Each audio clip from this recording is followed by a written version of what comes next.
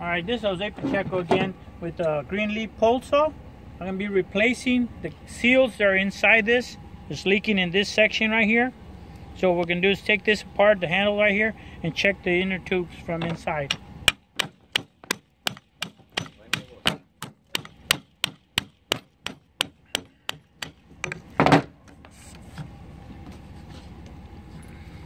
Got to replace that one. Let's see if the other ones. So it's ripped right there? Yes, but it's got the other seals are inside.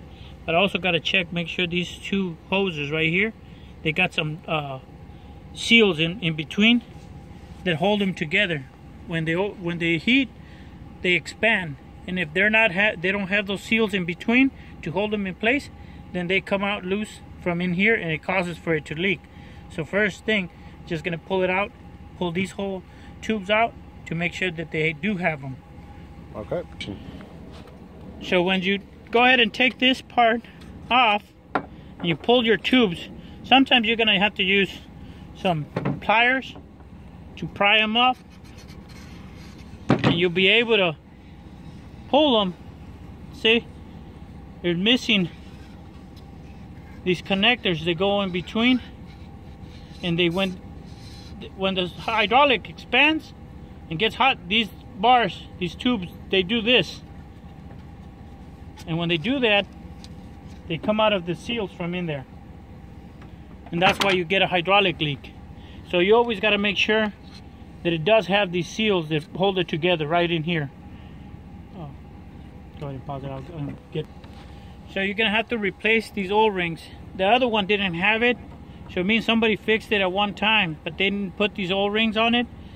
And with the hydraulic expanding inside, because it goes in one out and comes out the other one, it does this to these tubes here. These have to go in like this. Just twist it.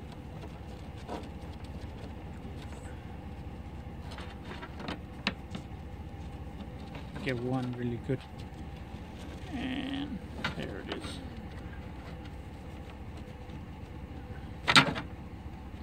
It's a little tight, so that's good.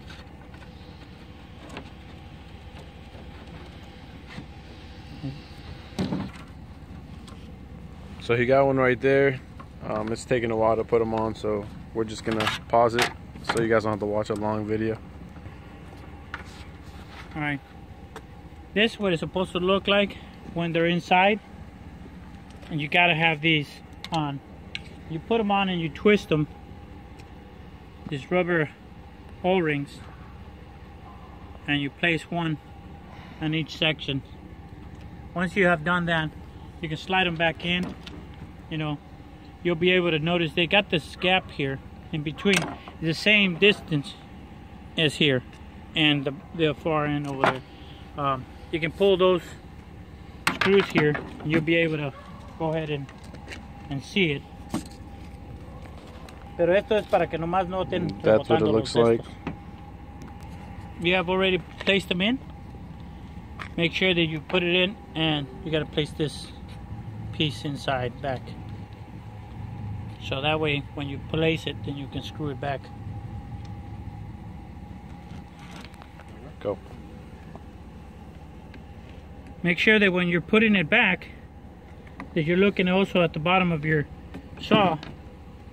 This goes to the bottom. Alright, this like the chain catch here. So at the same time, got this facing the bottom. Right.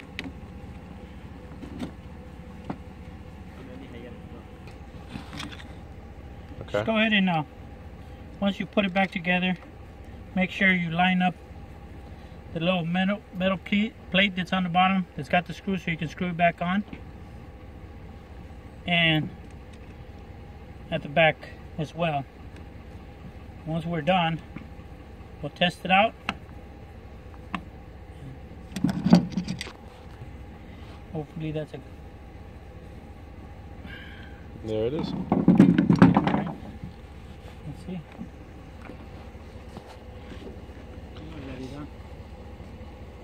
Nunca me ha gustado.